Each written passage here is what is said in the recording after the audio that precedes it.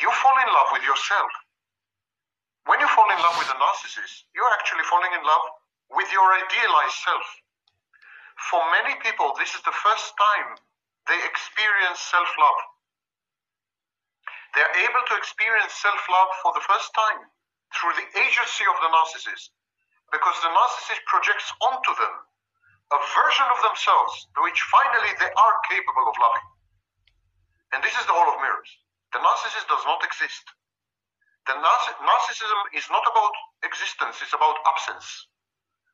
The narcissist is an entity of absence. So he's not there. There's nobody there. There's nobody home but you. You're talking to yourself. You're looking at yourself.